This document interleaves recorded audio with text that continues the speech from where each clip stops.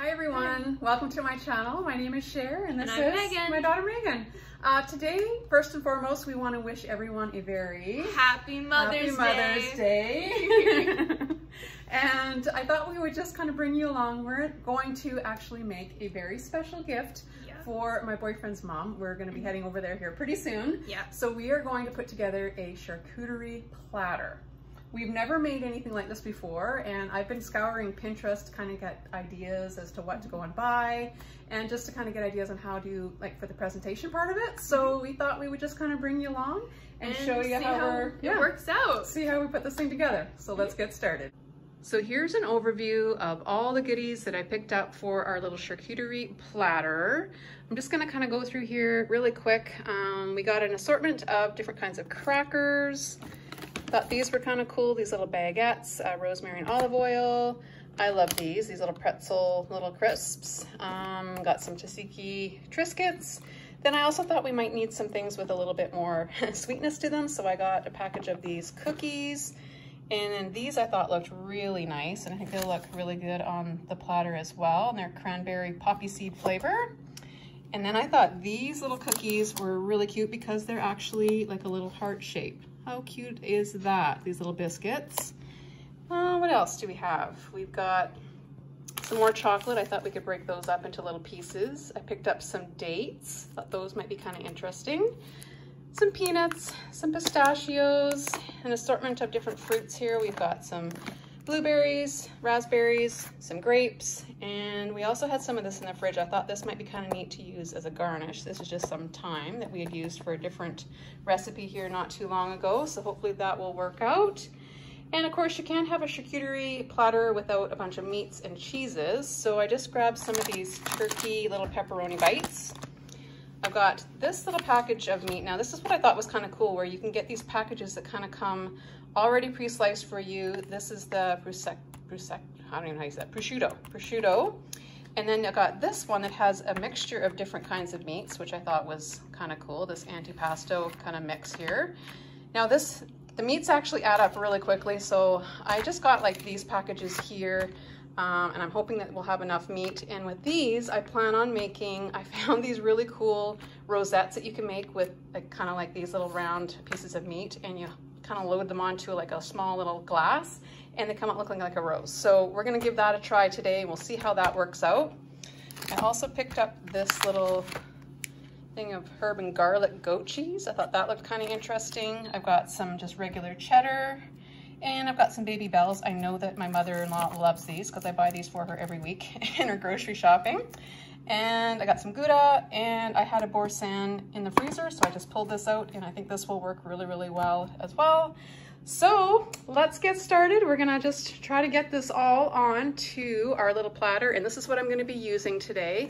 This is just the cake carrier from Dollar Tree. I've kind of fancied it up here a little bit on the top with just some little sprigs of some flowers and that I got from Dollar Tree, and some ribbon. And I also picked these up at Dollar Tree. I thought maybe we could use these, putting like the little pickles and things like that, and olives. Oh, which I think I missed. I think I went right past those. Yeah, there we go. We've got some stuffed olives. We've got some sweet gherkin pickles, and I also picked up this red chili spread. So here we go. Wish us luck. We're gonna try to get most of this, or a little bit of everything, onto this platter. So let's see how we do.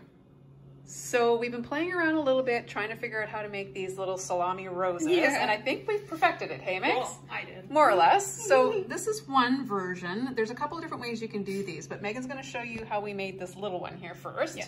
So what you need to do is fold these in half, and then just make a little line of them, a little bit overlapping each other, as I'll show you now. Like, just overlapping it just a little bit. Maybe just try to go that way a little bit more so you don't run out of cutting board. And then we did 7 with this one. So you could do more, you could do less if you want. Yeah, it just depends how big you want your roses to be. But we just did lucky number 7. Yeah, lucky number 7. And it was lucky. Look at how it turned out. Yeah, it turned out really well. So I'm just gonna keep folding these up, putting these on here. 1, 2, 3, 4, 5. Maybe overlap them on just a little bit more here. Okay. Or do it sideways, because we got more surface area. Oh yeah. We're still learning. Yeah. We're learning as we go. That's right. 6. Doing good. One more. One more. I can hear our neighbor's dog barking right now. Yeah, that's the puppy that Megan walks Alright. all the time. Okay. Big golden retriever. Okay, here we go. So then you just start And rolling it. fairly tightly, hey? Not too tight, but And then you just roll over top of that. You need to hold it all because this will start coming off. So you got to just make sure to hold the whole thing when twirling it. perfect. Twirling. Rolling. I'm saying twirling. Twirling. Let's looking just good. maybe move these over here so I have more room to twirl. Good job, Megs. Keep twirling, and we're almost at the end, and then you just take a toothpick. Look at that. It's beautiful. It's even better than Oh that yeah, one. it is better than that one. See, we're getting better with more practice. and then you take a toothpick, and then just you kinda just push that in there, and then you can just trim the ends if you don't like how they look. So the Let's toothpick do the sticking other out. end. We'll do that And then after. We there. can trim that later. So there you go. perfect. Nice little rose. Now we're going to show you one How other to way. make a bigger one. Yeah, and a little bit more fluffy, fuller looking one. Yeah. So this is the other way that we've been experimenting making these roses. So Megan's going to show you how to use a wine glass. And it's not a huge one, but it's like we had a smaller one here too, and it just depends on what size you want your roses to be in the end, I guess. But we want one nice big fluffy full looking one. So here's what you do. Yeah, so you just kind of fold it over, like, you know how we were doing like the halves like this? You're kind of just having it over this instead. Just like that. And then you just overlap them. It's just one. Overlap them. Just fold it over. And just keep building, hey? Just keep going around and around. Twirling and twirling. And then you just keep going. Again, I guess. Until the middle is filled up, pretty much. Because that's what's going to make your rose part. Oh, I see. Just like that, okay? This is what it looked like on the video. Yeah, we watched a few videos trying to find the best way. Technically, Mom watched a few videos. Yeah. I just watched one and I mastered it just like Yeah, that. she's a fast learner. So proud of myself. All right, you almost there, I think? Not yet. Not Just gotta yet. keep. This one does take a lot more meat. We're basically using an entire package. That looks ugly. Okay. Me being perfectionist, that needs to be So perfectly you're round. almost got the middle filled in there, I see. It doesn't have to be completely though, right? It doesn't have to, but I'm going to completely fill it. Because I want to use up all the meat. Because we already made our other roses. So now we just need to make one of our big roses. So I gotta use up the rest of this meat. Make it look nice. It's gonna be Nice a and floofy. really floofy one. Just hope it doesn't fall apart. Okay, we Okay, got two more. awesome. And, Okay, okay, ready? so the trick to this is to just kind of flip it over. Carefully take, oh, look at that. That is beautiful. Awesome, I love it. Awesome. Look at that. Okay, so now we can start arranging all our goodies onto our platter. Yep.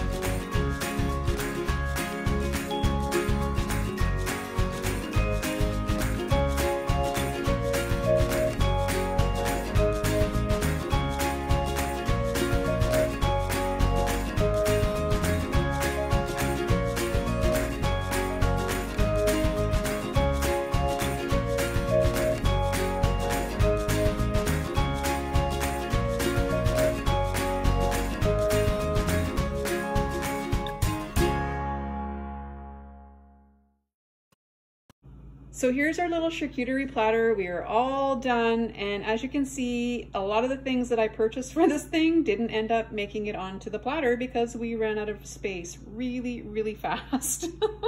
Oh my goodness, you guys. So I think what we'll do is we'll just bring some of the cookies and some more of the crackers and some of the other goodies that we bought, and we'll just bring those along with us, and they can enjoy those for the next few days as well. But you can see that we tucked our little salami roses in here, and then we got the big one over here, and then I just went and picked a few pansies out of my little planter outside and used those as garnish here for our little platter, and I think that looks really cute.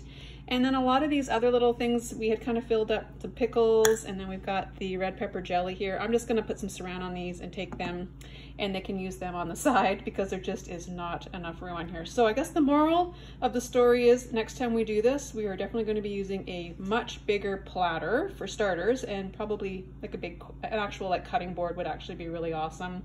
But the great thing about this is it's going to be easy to transport because I can put the lid on here, and I think they'll really enjoy it. I'm sure Perry's mom will really enjoy this. So hopefully this has given you guys some ideas.